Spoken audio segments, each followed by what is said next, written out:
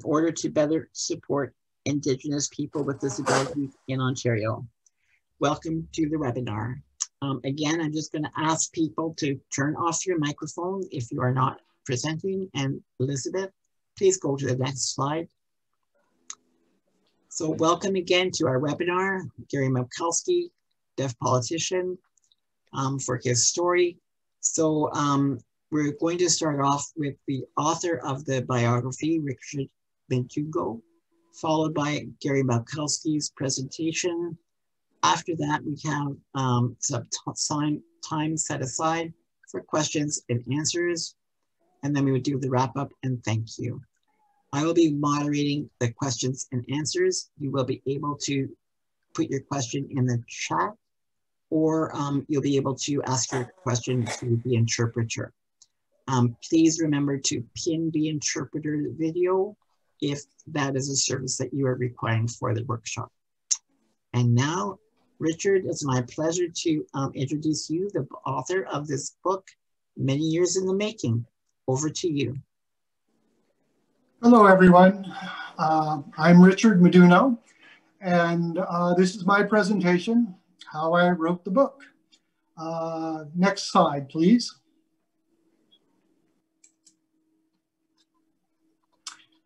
So I met Gary in East York in the fall of 1993. And when I met Gary, we were both living in East York, which is a section of Toronto. And it was the fall, and by that time, Gary had been an MPP, a member of provincial parliament, for 3 years.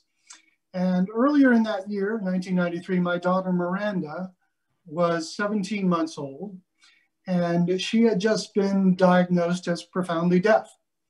And within a few months, my wife and I started learning American Sign Language and learning about deafness and the deaf community.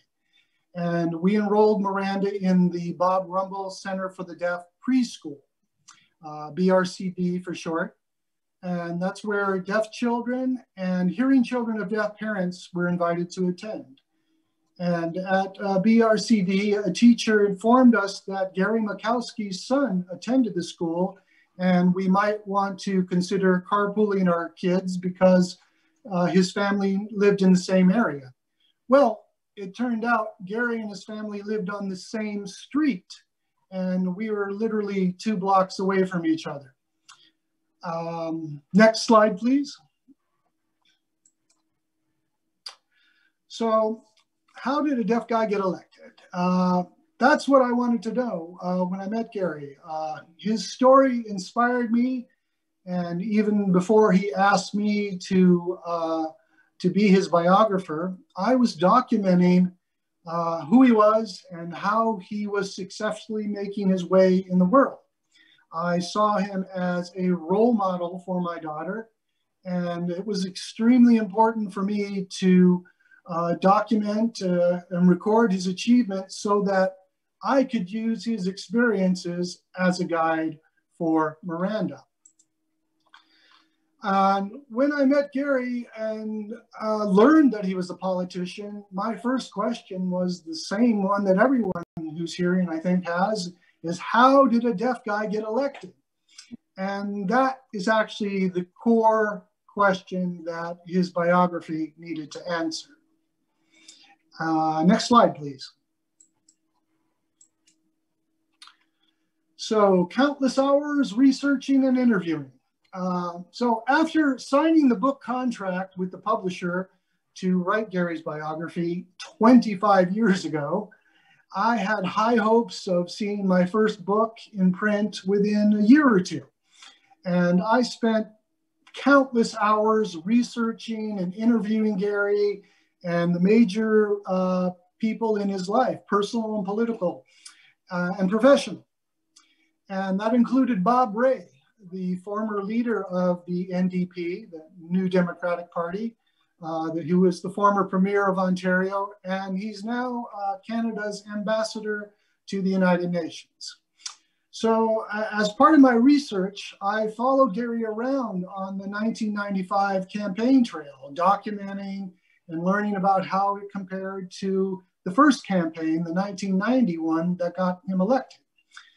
And in order to write somebody's biography, the writer needs to really dig into years of documentation and correspondence and any paperwork that will reveal details about the subject's life. And so I did this. And also, I needed to interview as many people as possible for the same reason. So I connected with Gary's family, his wife, his ex-wife, his siblings, his parents, Gary's childhood friends and teachers, Gary's college friends and professors, Gary's professional contacts, his former managers and co-workers and deaf community leaders, and of course, Gary's NDP Queen's Park political colleagues. That included Bob Ray. And there's a picture you can see of Bob Ray celebrating his victory. And the picture above it is Gary and Karen, his second wife, and that's in 1995. And then there's a photo of a lot of the tapes that I recorded of the interviews, some of it's video, a lot of it's audio. And that just gives you an idea of the kind of research that this project entailed. Next slide, please. So noteworthy events. So in the early years of writing Gary's biography, I had the good fortune of witnessing and participating in a number of noteworthy events. And as I mentioned before, I tracked Gary in his re-election campaign. That included going door to door and going to community events like this. There's a photo of the park event there. And I participated as a campaign volunteer for Gary as well as the NDP. And at one point I was in a fundraiser and I put my theater degree to work and I impersonated Bob Ray. And there's a photo of me trying to look and act like Bob Ray, shaking Gary's hand at this fundraiser. Now, as a landed immigrant of the US, I needed to become a citizen to vote in the election. So I got Canadian citizenship. And to this day, I'm a dual citizen. And I'm by the way, I forgot to mention, I'm in San Diego right now. And immediately following the election in 1995, unfortunately, the NDP and Gary lost. I went on a road trip with Gary to Washington, D.C., where I visited Gallaudet University, where Gary went. And for the first time, that was my first visit, and I was introduced to many of Gary's friends. And then a year later, I moved my young family to California, though I was still working on the book. And this was so that Miranda could attend the California School for the Deaf in Fremont. And at that time, it was considered one of the best deaf schools in the world. So next slide, please.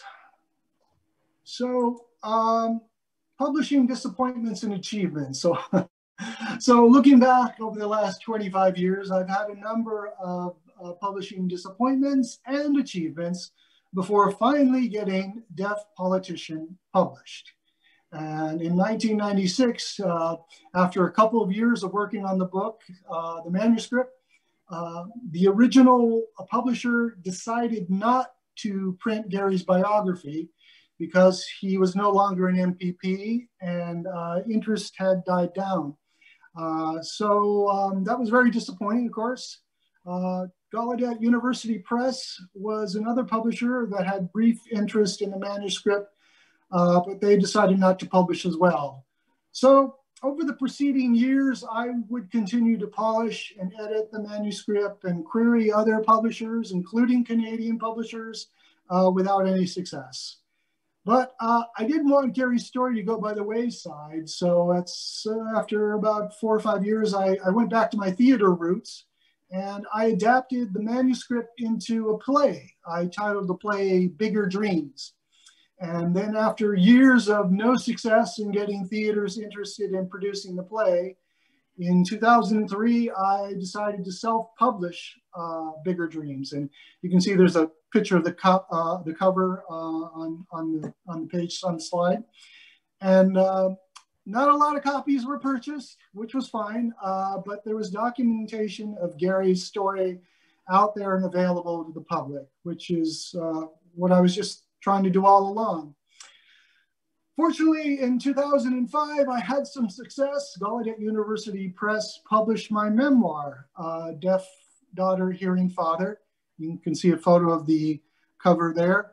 And this book was about raising Miranda, and I had many mentions of Gary in that memoir. So now that brings us 15 years later to our current wonderful pandemic time. And I had some free time and decided to work on Gary's biography again. And when I realized we were coming up on the 30th anniversary of the Americans with Disabilities Act, as well as the 30th anniversary of Gary's election, I thought this would be the perfect time to publish the manuscript. And fortunately, there's a tool that makes it very easy. Amazon has an app called Kindle Direct Publishing, which allowed me to publish a book and an ebook. So here at last, finally now, after 25 years, many drafts, we have a published book. And I just want everyone to know that Gary and I are not getting rich from book sales. And unless we sell millions of copies, that's just not going to happen. So I just want to take that out. So I'm fine with that. This project was never about becoming rich and famous. It's always been a labor of love. And it was about getting Gary's story out there and known to the hearing world and the deaf community to inspire and to educate everyone about what deaf people can achieve. Next slide, please. And so with that, I would ask you to buy the book on Amazon as my one pitch. And I want to, if you have questions, you can certainly reach out to us via my email address or Gary's website, which are listed there. And I want to also wish the Canadians happy Thanksgiving. And thank you very much. I'm finished. Thank you very much, Richard. This is Tracy O'Dell speaking. I am the president of Citizens with Disabilities Ontario. And I met Gary many years ago in my work with the provincial government. Then I was working on special education policy.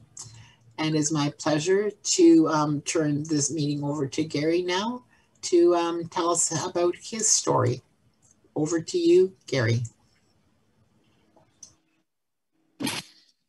Hello, everyone. Wow. Thank you so much, Richard. That's an inspiring story in